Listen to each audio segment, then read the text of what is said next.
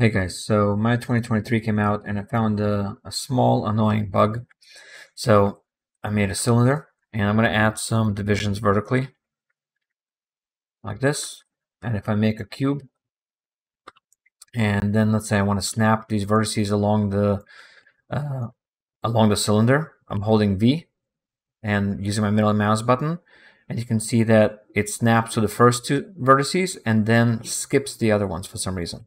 So if I press 4, you can see there are vertices right close to the mouse, but it's only snapping to the bottom. If I change my rotation, still an issue. Let's change rotation again. Now I'm actually not even snapping to the second one. Let's try the bottom vertices. Just going right to the top. And now if I zoom in a little bit, now I'm able to snap to the vertices along the edges.